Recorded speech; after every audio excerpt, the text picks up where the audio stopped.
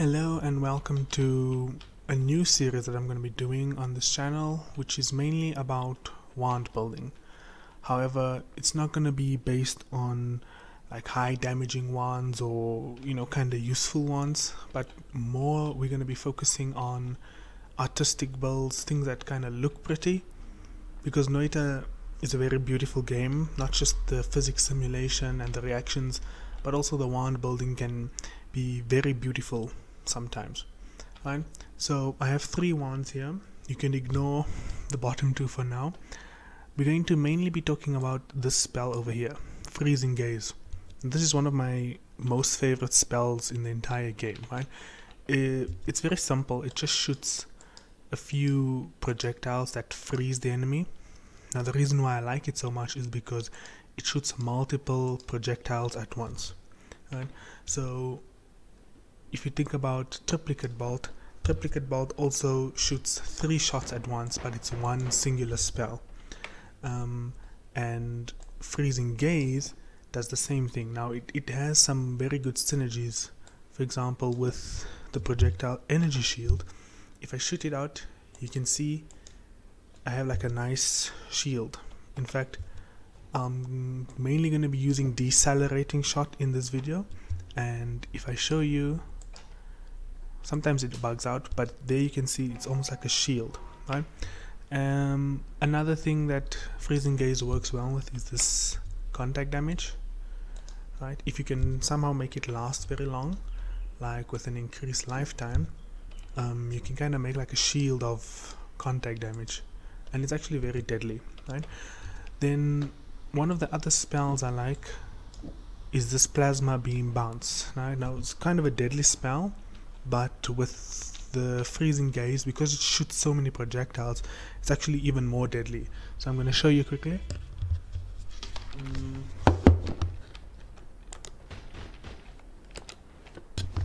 As you can see, it's like a wall of plasma. Because it fires so many projectiles, you get a lot of plasma beam.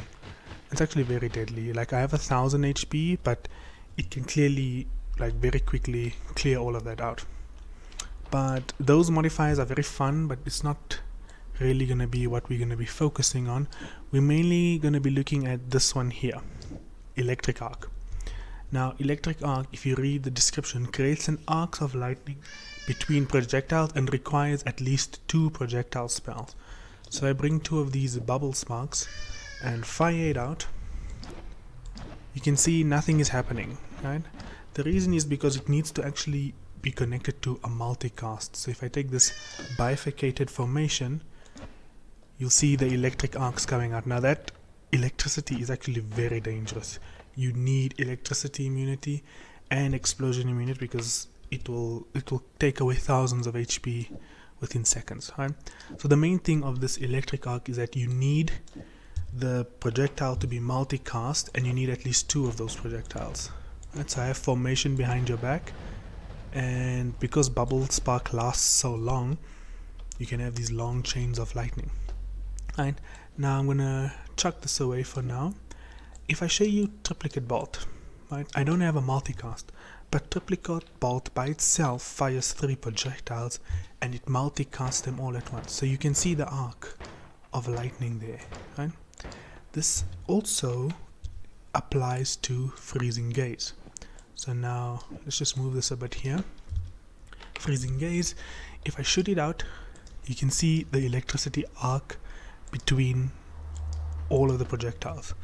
Right? And we're going to combine this concept with Matter Eater and maybe Drilling Shot, because one of the other reasons why I like Freezing Gaze so much, because it's very good at clearing out terrain.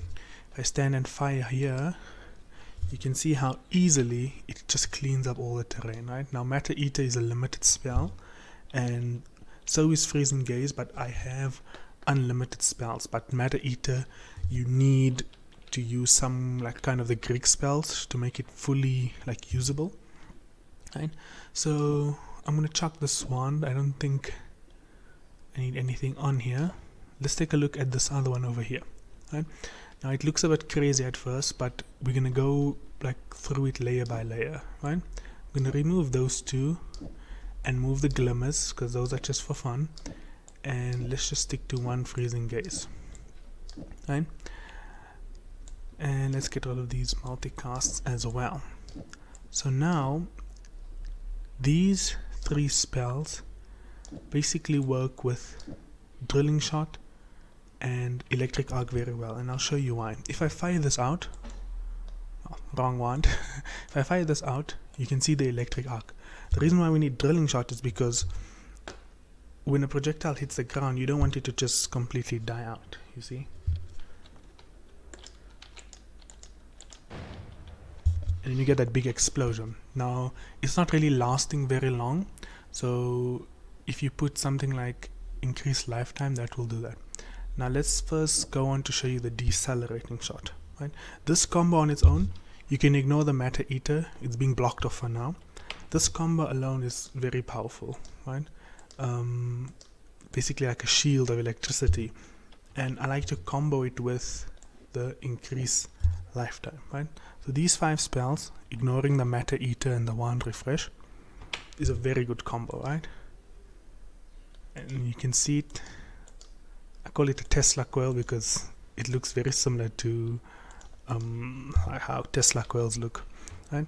So this is the main concept, and we're going to be building along this concept for the rest of the video, right? So now we have the increased lifetime and the decelerating shot. If I add the light shot, which increases a lot of speed, you can see it goes into the wall, right? Now if I remove the decelerating shot, now you can mix and match this as much as you want.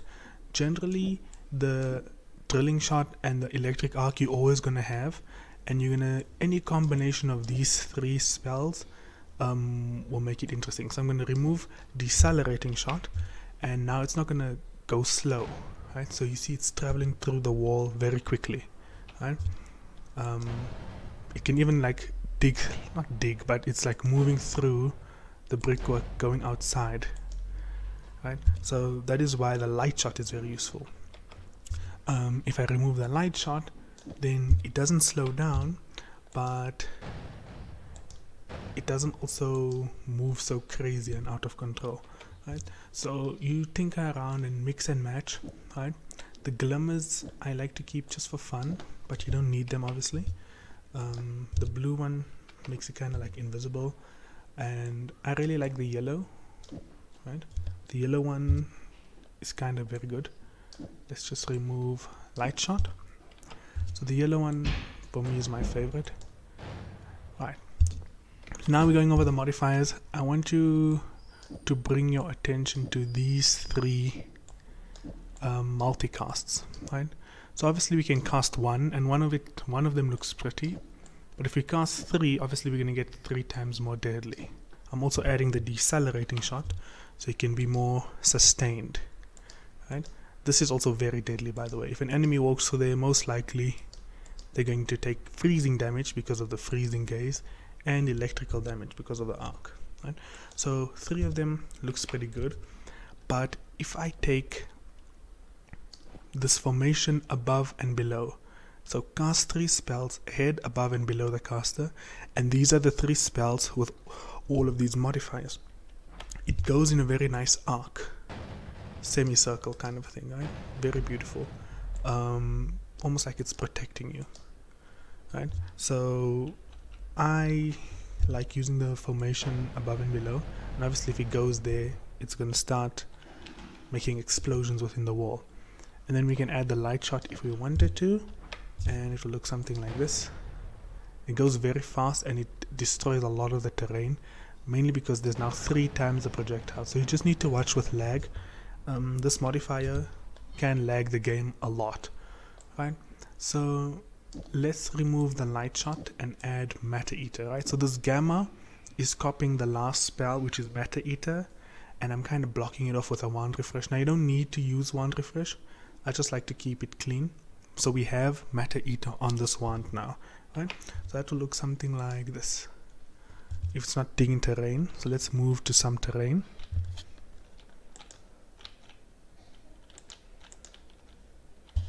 And you can see there it's digging the terrain very nicely. Now because it's digging the terrain, it's not really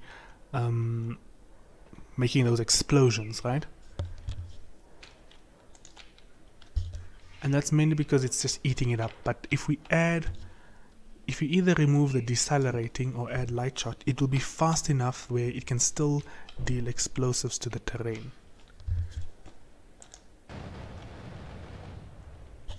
And the thing I like about this, it leaves this like spiky look that for me just looks really pretty, right? If you don't have light shot and no decelerating shot, but you have the increased lifetime, with the Matter Eater, it just looks so pretty, right? And like I said, you can mix and match and try and find combos that you like. I'm going to put the decelerating, because I really like it with the decelerating, and with the Matter Eater. Now, that was firing out 3 of them. If we fired out 5 of them, we need the formation Pentagon, which casts 5 spells in a pentagonal pattern. And I'm just going to add long distance cast so that it's firing away from the player.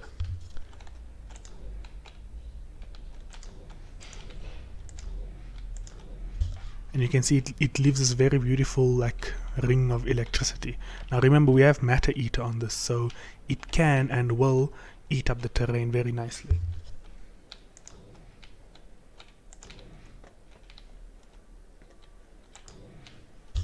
And now if we had to remove the Matter Eater, it will be just like before, but now it's going to actually like cause explosions if it hits the terrain.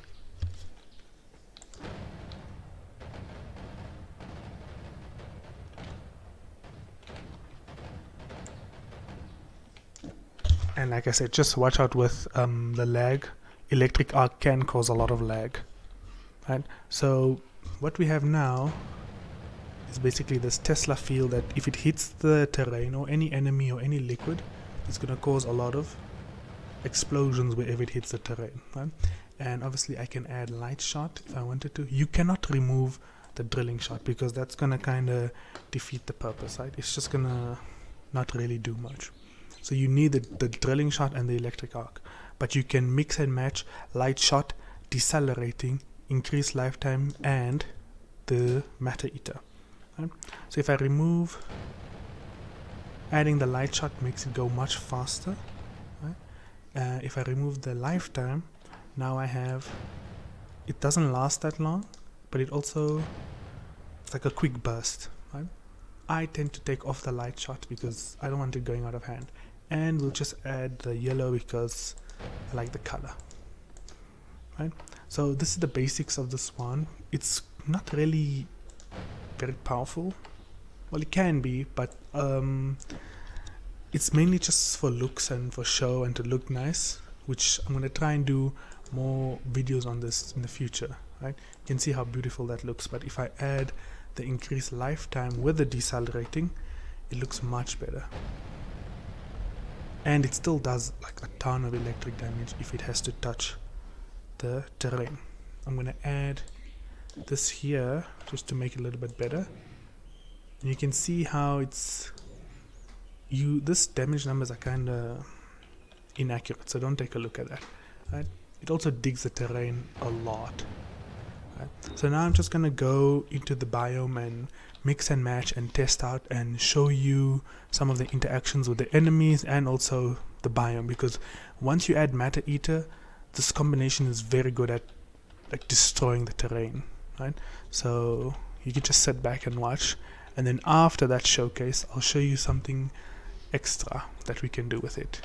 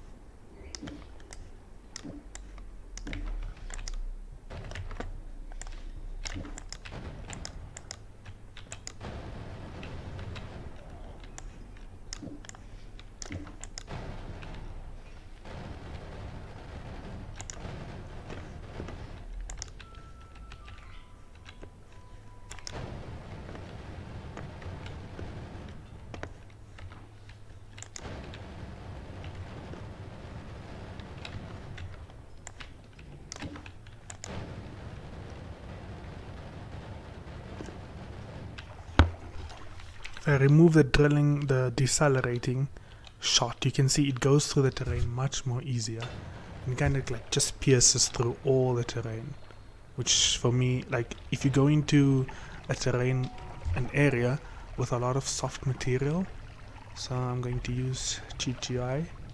Let's go to Snowy Depths. You'll see that it's very effective against the soft powdery materials.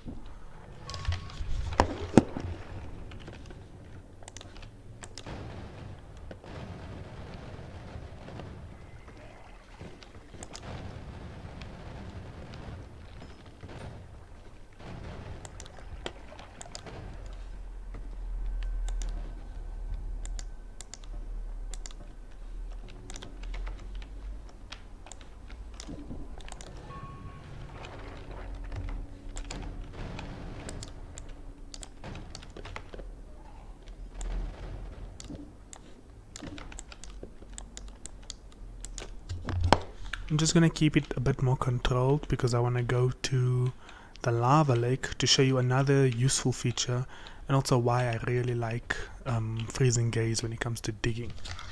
So let me just get to the lava lake.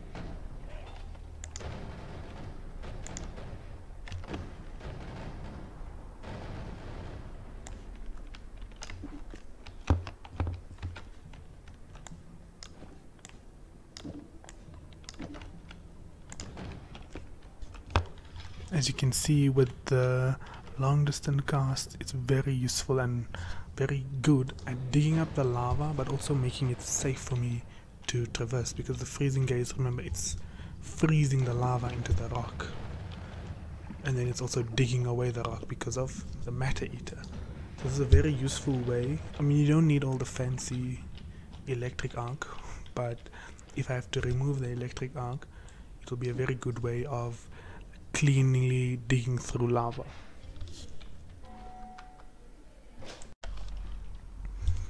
So that's it for this video. I hope you maybe learned something new or saw something interesting.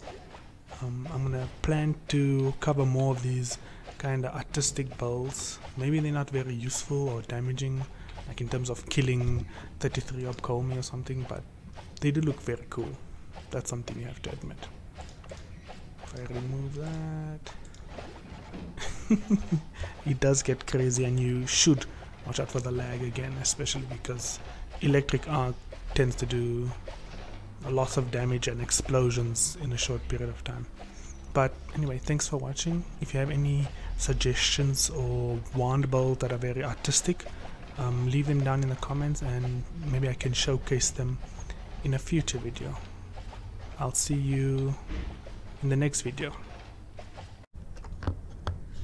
Alright, so as you can see, this combination, very useful. Well, not very useful, but very good, pretty looking. And obviously you can add on this. You can like add glimmers or add more lifetime. What I have done on this wand over here is basically like a pollen spell generator, right? You can look on the Noita wiki, which covers like creating spells with like generating spells with pollen. Basically everything on this side of the wand is a pollen generator for this setup with the freezing gaze electric arc, right? So if I cast it, it's basically a pollen powered spell generator casting a lot of the freezing gaze electric arc stuff, okay, which you can obviously add on and tweak it, customize it.